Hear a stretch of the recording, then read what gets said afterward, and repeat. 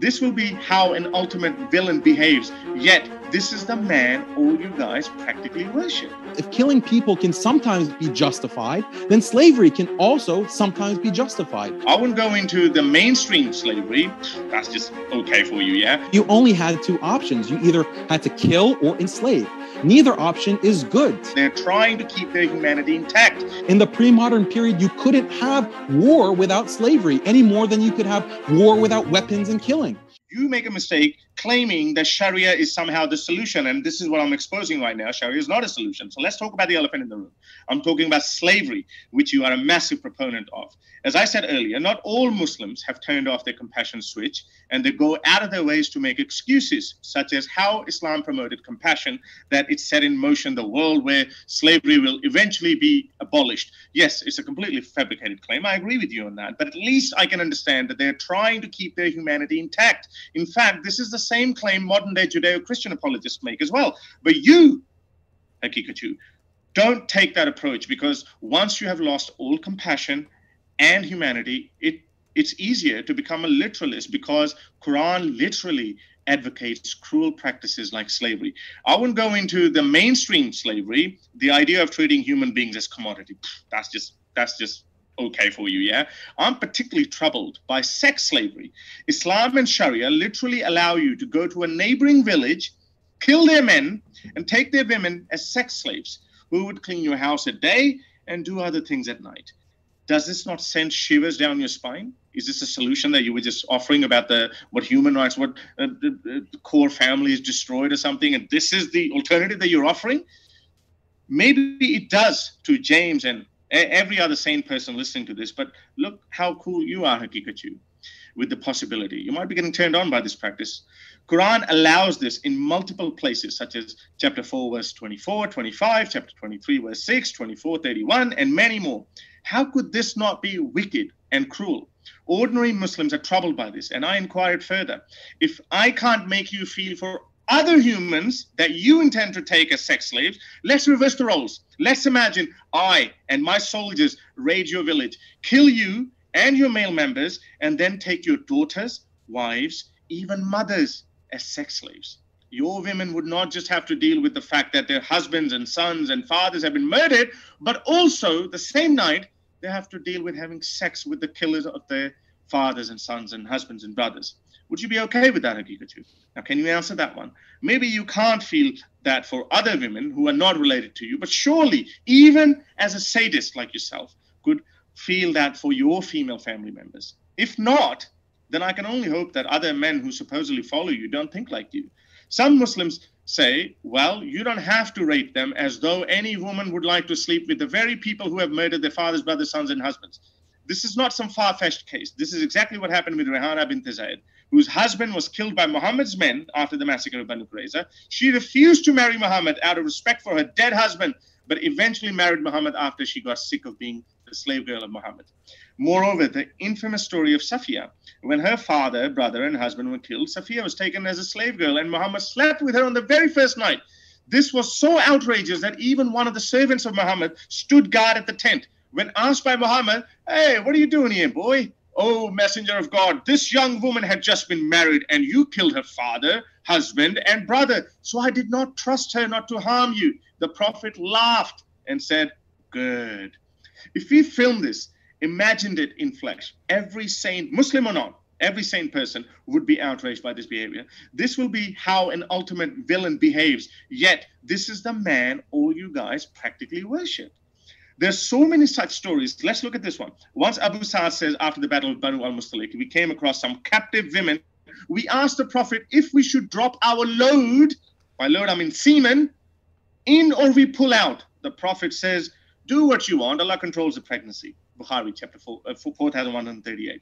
These captive women were living, breathing human beings. Imagine my soldiers come to me and ask me, "Oh, General Sultan, whether we should pull out or drop the load in the sisters of so-and-so we have just killed." And you're worried about the falling fertility rate?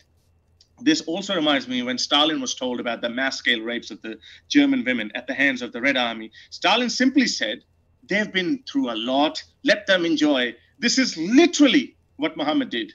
In another instant, a guy by the name of Salama says he captured the prettiest girl in Arabia. When he took her back to Abu Bakr, he gave her to him as a gift. Sahih Muslim 1755. Slavery is horrible, but sex slavery is even worse. And this merciful prophet and his Sharia enabled it. The reality is, to win a war in the pre-modern period, it was all about manpower. The main factor in whether your people would live or die was numbers. So this meant that if you won a battle, you couldn't just let the captives go, because they would just regroup and attack you again or join your enemies. So you only had two options. You either had to kill or enslave.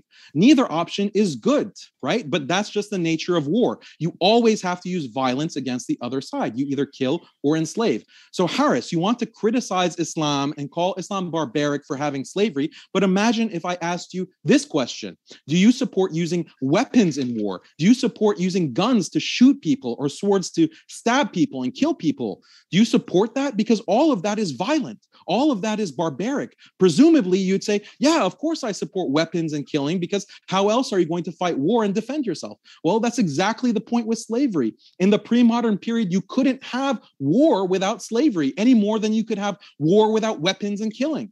In other words, if killing people can sometimes be justified, then slavery can also sometimes be justified. And this is exactly what your friend, apostate prophet, accepted with open arms in our debate last year. Imagine in the future they invent a new technology for war where a laser shoots from space and can directly target any person in the world. And the technology is so precise that there are zero casualties other than the intended target. Then people in this future might look back at our time and say, look how barbaric those people in the 21st century were. Look how barbaric with their tanks and guns and bombs. Would that make any sense? That's exactly what you're doing by criticizing Islam for slavery. You should just acknowledge that slavery could be completely justified in certain circumstances, which, by the way, are the circumstances people have lived in for 99% of human history. Now, if you want to argue that Islam requires enslaving people today, I would say that that is not correct. It depends on the imam. If you read fiqh, Islamic jurisprudence, this is very clear. There's no requirement that people captured in war are enslaved. This is discussed in classical fiqh books. For example, Bidayat al-Mujtahid by Ibn Rushd in the 12th century. Go to Kitab al-Jihad, and he summarizes the position of the four Sunni schools of fiqh. The imam has the option to pardon people and forego taking slaves in war. The imam does not have the option to suspend, for example, hudud punishments for lashing for fornicators. But taking slaves is one of those issues where the imam can forego if it's in the best interest of the Muslim community. So in modern times, a hypothetical imam could exercise this option and still be 100% consistent with the most strict understanding of traditional Islamic law. Now, Haris, since you seem to be ignorant about these details about Islamic law, I'll do you a favor and steelman your argument for you. You could respond to me and say, well, Daniel, fine, slavery could be justified in the past, but now with modern technology, modern weapons, clearly slavery could never be justified. That means Islamic rules regarding slavery are not justifiable in our modern context, which means at least one aspect of Islamic law is obsolete. And if one aspect of Islamic law is obsolete due to modern technology, then why not all of Islamic law? This is actually the argument that a lot of Muslim liberal reformists make, but the response to this is simple. In the past, the low level of technology meant that in order to wield political power, war was necessary, which meant that slavery was necessary. The only difference today is there are bombs, nukes, fighter jets, drones, chemical and biological weapons. So now war is not about manpower. Basically, you have to believe that these new technologies are such a blessing, and we're better off because at the very least, no one needs slavery to defend themselves, right? We live in a world of nukes and drones and weapons of mass destruction. So slavery is no longer needed. So the question is this actually a better world? Well, the harms associated with modern technologies like nukes and drones and mass surveillance, and you can't go to the bathroom without security agencies constantly monitoring your every move and every communication. These harms are far, far greater than the harms that existed in Islamic slavery. Frankly, these modern technologies are more terrifying. We have to look at the whole package. Which is the better world? One with the constant threat of nukes, nuclear annihilation, and constant terrorizing of the world's poor people with trillion-dollar weapons programs? Let's ask the people of Nagasaki and Hiroshima, or the Vietnamese children with horrifying birth defects because of chemical weapons like Agent Orange. Let's ask the Palestinian and Syrian refugees or children who are being burned alive with white phosphorus. In light of these modern technological horrors, the practice of Islamic slavery actually seems a far better alternative in the context of war, even if it were practiced today. No, slavery wasn't abolished because of the modern day warfare. Slavery was the reason that we don't have slavery is because the Enlightenment forced us to realize that owning other human beings is not a good idea. Now that is just the outcome of that. A good book I recommend is Lawrence Keeley's War Before Civilization. He explains that pre-modern war was primarily about manpower. The side that had the largest army was usually going to win. And if you had too few people, this made you an easy target for a larger group to attack you and wipe you out. This meant that women were very valuable in pre-modern societies because your society's ability to reproduce and build up the population is limited by the number of fertile wombs you have. Keeley says, and I quote, "Although the loss of even a large percentage of males will have no direct influence on a group's demographic fortunes, the loss of or gain of fertile women can mean the difference between population decline and growth."